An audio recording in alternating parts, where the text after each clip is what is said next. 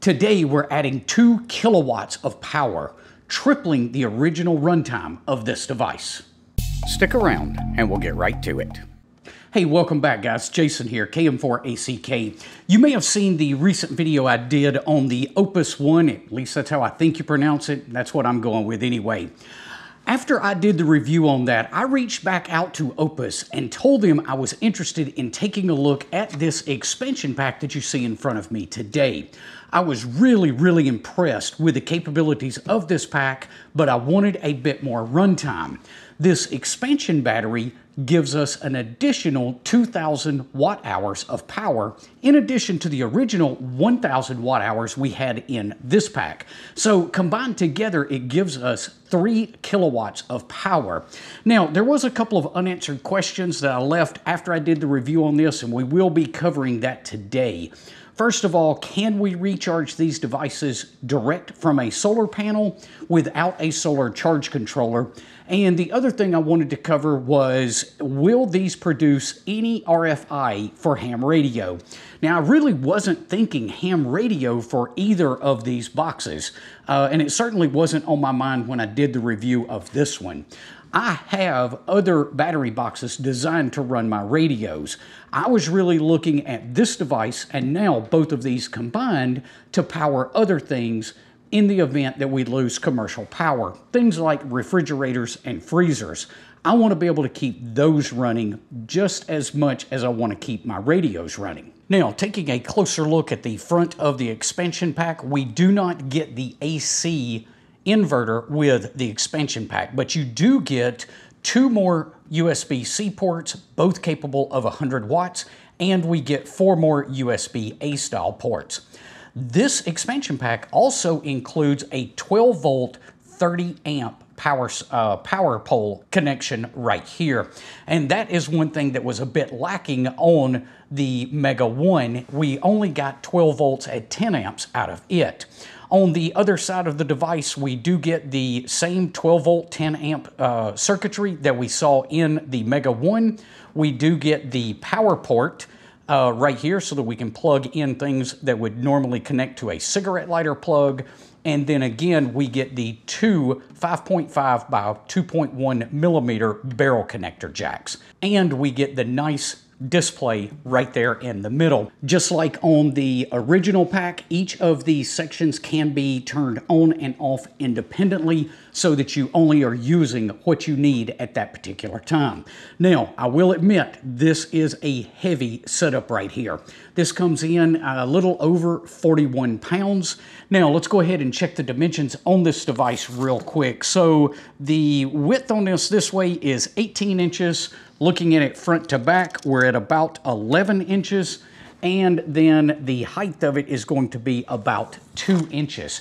Now, when we stack these two together, it does become a fairly large unit. In fact, you can barely see me. I kind of look like Kilroy back here. But anyway, so it is a large unit. Now, the cool thing about it is you can use this one by itself, you can use this one by itself, or you can tie the 2 of these together to give you that full 3 kilowatts of available power. If we look on the side of the unit, you will see that opening up this port, we only have the Anderson power pole input. So we can charge this from solar or we can charge this direct from the car. You cannot charge the expansion pack from commercial power by itself. You will need to be using both of these units together in order to charge it from commercial power. Now, in order to connect these together, you're going to use the included power cable that they put in the box with the expansion battery. You've got a port on the Mega 1, and then you've got 2 ports down here on the expansion pack. This allows you to stack multiple expansion packs on top of one another. To connect these up, you simply plug it into the top port on the expansion pack and then into the single port on the Mega 1. Once those are connected together, you can simply turn on either the top unit or the bottom unit, and it will go ahead and turn on the other unit for you. So you see when I powered this one up, this one automatically came online. Now, this expansion cable is held firmly in place. You do have to press down on the little button before you can pull it out of the unit. Now, taking into consideration that it took roughly 1.3 hours to charge this one from commercial power, if you're feeding it the full 1300 watts, you can estimate somewhere between 3 and 4 hours if you're trying to charge both of these from commercial power. Obviously, it's going to take longer if we try to do that with solar. Now, speaking of solar, you can absolutely plug in the panel direct to one of these units. I did set mine up outside just to verify that everything was going to work correctly. Now, in the box for this unit, I was provided with 3 different cables. First, we have that power connection cable that allows you to connect the 2 boxes together. In addition to that, I got a separate cable with this unit that gave me power poles on one end and the MC4 connectors to connect a solar panel on the other end. The last cable that I got gives me power poles on one side and this odd little connector. Let's see if I can get the camera to focus on that. It's this odd little connector that I'm not familiar with, but this is another solar type connector. So some solar panels apparently have this style connector on it. They do include that if your panels have that particular connector. All right, so let's check this thing out and see if it's going to produce any RFI on the HF bands. First of all, I'm looking at 20 meters here, and I'm using the radio in the truck. And on 20 meters, you can see that we've got virtually no noise level. Now, let's go ahead and change this to 40 meters and see what the 40 meter band looks like right here.